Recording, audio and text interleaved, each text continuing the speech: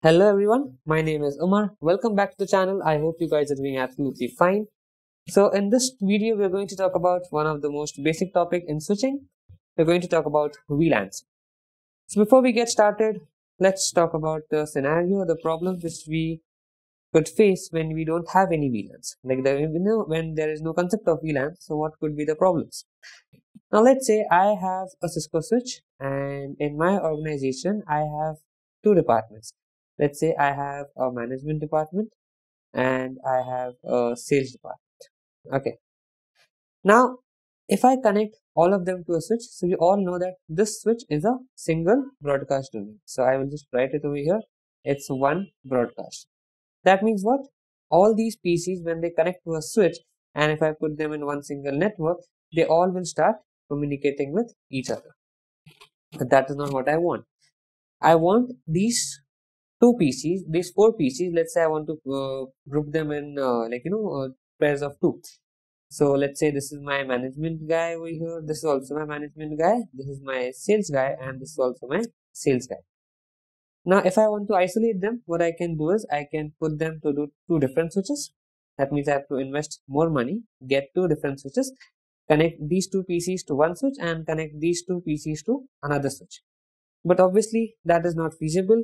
Right? When we talk about huge environments, that is not something which we can afford to do. So now we have a concept of VLANs. So what these engineers did was they said that we will develop a concept which will break down this particular single broadcast domain into multiple small broadcast domain and isolate them from each other. That means what? If I create a VLAN, let's say I create a VLAN 10 for my management guys and I create a VLAN 20 for my sales guys. So VLAN 10 and VLAN 20 won't be able to communicate them. And this functionality is present inside your Cisco switch, which will identify the VLANs from which the traffic is coming and it will forward it to that same VLAN, except in case of inter-VLAN routing. That's something additional which you can do in a switch, but that is out of the scope of this particular video. So we are just talking about how to separate this single broadcast domain into different broadcast domains based on the concept of VLANs, right? So now in Cisco, you have a range of VLANs available. So the range is from 0 to 4094. It's a 12-bit identifier, hence the range. So a VLAN has a 12-bit identifier right here. I'll just make a note of it. And now what all VLANs are available for us to use? So 0, 1002 to 1005 and 4094 are reserved. We cannot use them. By default, everything is in VLAN 1. So if you just take a switch and if you connect these four PCs, all of them will become a part of VLAN 1 by default. So even if you don't create any VLAN, there is a VLAN basically. There is a VLAN 1 which is there and all the ports are a part of VLAN 1. If you want to create any usable VLANs, you can create a VLANs from 2 to 1001. So that's what I have used in my example over here as well. I have used VLAN 10 and VLAN 20. If you finish using this range, or if you don't really want to use this range, you have another available range. This is from 1006 to 4094. So it's known as the extended range for VLANs. Obviously, there are also the usable VLANs. So now what we are going to do is, first we will go down to the lab. We'll take a switch. We will connect these four PCs and we'll place them in default conditions. Like, all these ports will be a part of VLAN 1. Now, you don't assign a PC to a VLAN. You don't do anything inside a PC. You always do it inside a switch. So if I have, let's say, four interfaces, I have 0/1, 0/2, 0/4, and 0/3 over here. Sorry. That's a mistake. 0/3 over here. So these interfaces are a part of the VLAN. So you don't do anything on the end devices. You always do it on the switch. So what you will do is we'll first take a switch, we will connect four PCs, make them a part of this particular network 10.1.1.0 and we'll try to see if they can communicate with each other. Then we will go and configure VLANs. We will put VLAN 10 for interface 0/1 and 0/2. These two PCs for VLAN 10 and these two interfaces for VLAN 20. And then we will notice that three PC connected on port number 3 can communicate with PC connected on port number 4 and one can communicate with 2, but they cannot intercommunicate. So that is what our lab is all going to be about. So I'll just brief the step which we are going to do today. So we are going to do a pre-check with VLAN 1. So pre-check is VLAN 1. Then we create VLANs, right? Then we configure ports and VLANs, right? So configure port in VLAN and then test or verify whether what we wanted to do, we have achieved that objective or no. Okay, so one more thing over here, the creating VLAN is a different part and configuring the ports in the VLAN is a different step. So you can just create VLANs and keep it, but you won't assign any ports to them. And then we assign some ports inside that VLAN, then only it will become a part of that VLAN, or else only the VLAN will be created with no ports inside. So we will do all the verification on our Cisco switch. So we will be using a simple packet tracer topology which I have already created. Let me just show you that. So this is a small topology which I have created. Now I haven't done anything with this, I've just created the diagram here basically. So I'll just go and give these PCs some IP address. Just bear with me for a moment. 10.1.1.1 with a mask of, I'll just give it 24 mask. Okay, so this is 1, this will be 2, the other one will be 3, and then 4. So let me just do that. 10.1.1.2. Okay, this will be 3.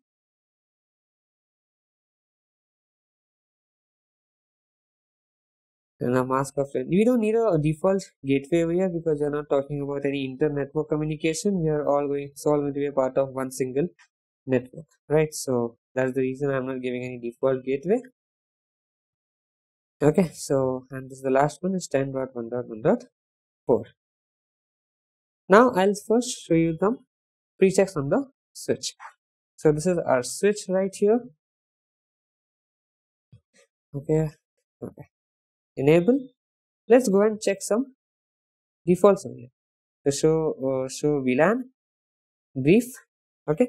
So what I see over here is I see VLAN 1 is there by default. This name is also default, and all the ports are a part of VLAN 1. So from F0/1 all the way up to F0/24, everything is a part of VLAN 1.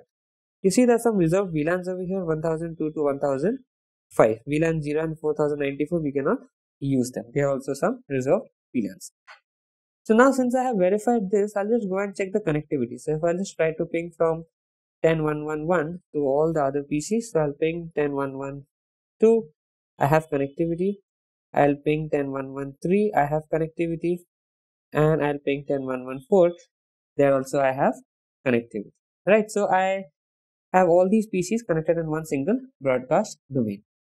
Now what is my next step? If I just take you back over there, I have to create VLANs. So this is the pre-check which we have done.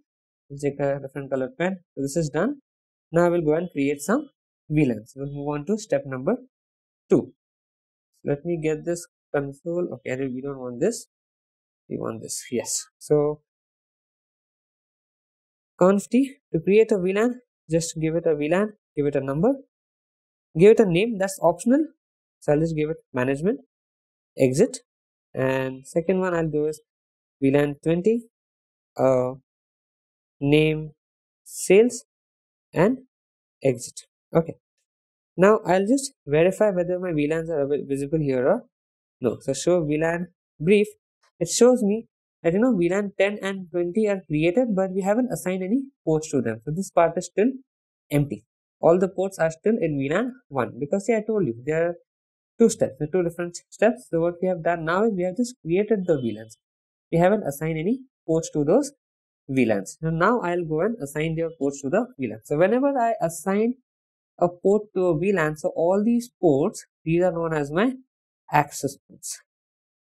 Now access port, they can be a part of one VLAN at a time. I'll just write that, one VLAN at once. Cannot be a part of multiple VLANs. If I just go and write say 0/4 will be a part of VLAN, let's say in example 20, and then if I say it will be a part of VLAN 30, so it will override the configuration and it will then take the latest configuration. So if the latest one is VLAN 30, it will become a part of VLAN 30. So first what I have to do is I have to make it an access port, and then I have to configure it in a VLAN. So here you have to do it access first, then assign. So there are two steps which you have to follow.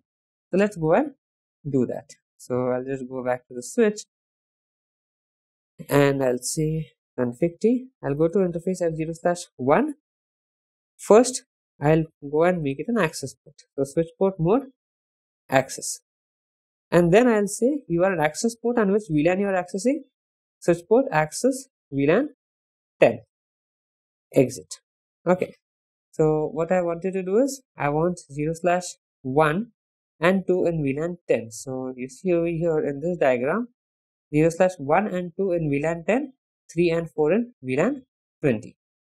Coming back to the switch, let's quickly do it for all the other ports. The switch port mode access, access VLAN 10, exit. Let's do it for 3. So here I have to make it a part of access VLAN 20 and then exit, and then let's do it quickly for 4 as well. Okay, so again make it an access port and access is in VLAN 20. Exit, exit. Again, if I just type show VLAN brief, so it shows me that in VLAN 10 I have 2 ports, F0/1 and 0/2, and in VLAN 20 I have these 2 ports, 3 and 4. If I just show you the running configuration, so there also I can see things. So show running config, it shows me 0/1 access port VLAN 10, and if I go on top, yeah, so I see, hold on, yeah, that's it. So 20, 20, 10 and 10. You don't see any VLANs which you have configured in the running configuration. So if I just show you the running configuration, I won't see any VLAN which I have configured. I'll just see that the ports have been assigned to the VLANs. Whenever I configure VLANs, they get stored in the flash memory as a VLAN.dat file. You see there's a VLAN.dat file which is created. So let's make a note over here. VLANs are stored not in the running configuration, but a VLAN.dat file in the flash memory. Okay, so this is where the info of VLANs which have been configured is stored. Info of VLANs. Okay, so this is the file name and this is the location. Clear? So since I have created all those VLANs, I'll just go and check my connectivity again. If I go to this PC over here, and if I now try to ping 10.1.1.2, I have connectivity because they are in the same VLAN. Whereas if I try to ping 10.1.1.3, I won't have any connectivity, because now when the traffic goes to the switch is putting an identifier over there. It is seeing that you are coming from VLAN 10, you cannot go to VLAN 20 because that is a different domain, right? And if I try to ping from 10.1. This is, I think this is 10.1.1.3, and from there I try to ping 10.1.1.4, the connectivity should be there. And yes, I see there is connectivity. I am getting a ICMP reply. So this is what we had to do. So we have configured step number 3 and step number 4. We have tested and verified as well. And you have also seen that the VLAN information is stored in the VLAN.dat file. It's a 12-bit identifier. And we have seen how to configure VLANs in a single switch. Now, to configure VLAN and span it across multiple switches, we have to do some trunk port configuration, which I'll be doing it in the next video. So this was a very short and simple video about what are VLANs and how do you create VLANs, how you assign ports to them, and how you verify the connectivity as well. In the next video, I'll be talking about trunk ports, where I'm going to talk about how to span your VLANs across multiple switches. So till then, stay tuned for part 2, where I'll be discussing about trunking. If you like this video, do hit the like button. Subscribe to our channel for more videos on networking. Do watch our previous videos as well. We have done videos on different technologies, so whichever might interest you. And do comment your thoughts below for how you like this video and share it with your friends. Till then, take care. Bye bye. Thank you.